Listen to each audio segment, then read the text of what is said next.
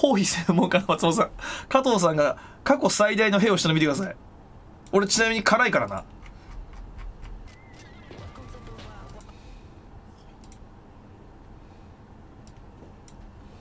えごめん、うんこ漏らしちゃうからさ、うんこしてくるね。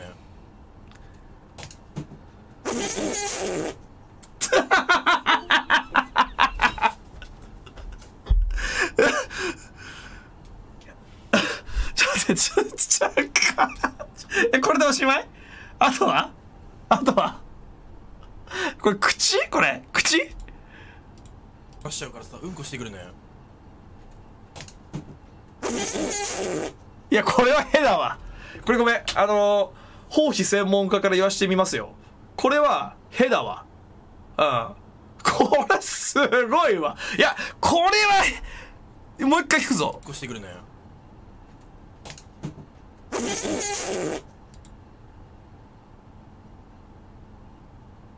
いやだってさ、マウスを置いた音が聞こえたでしょ。で立ち上がる時の音が聞こえたじゃん。うんこしてくるね。これマウス置いた。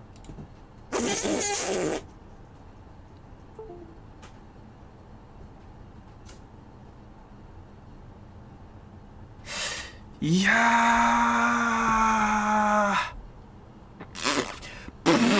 いやできないよそんな音。さあレベル上がってるかな。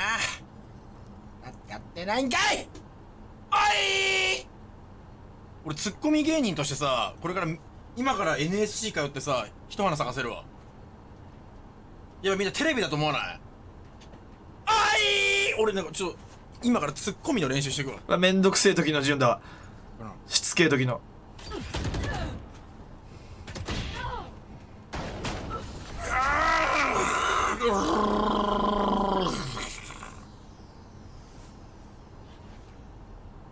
いやおならねえのかよ。俺ちゃんとおなら期待してたのにな俺おならしねえじゃねえかよ。これは私そうさ、これはこの今普通に今普通に漏れてるってさ、おならじゃなくて普通に漏れてる。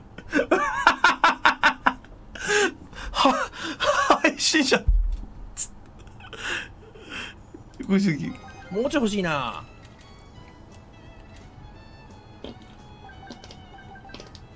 普通にうんこ漏れてる。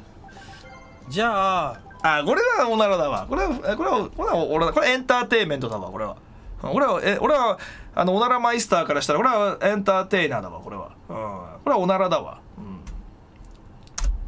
純のさねえか前のやつじゃなあれ道じゃない、なんかピシャ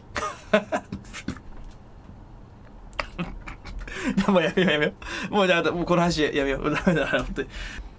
あれはすごかったわ。あの音は良かったね。あの音は良かったわマジで。そう水みてえな一切のそうおならってやっぱ空気じゃん。気泡の音じゃなかったんだよね。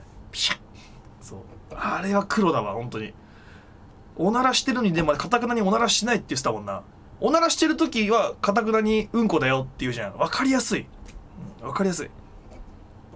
あれはしてたんだあれはな、本当に漏らすとやっぱり人は隠すんだなって。俺もそうかもしれない実際に。ブッピシッ。そう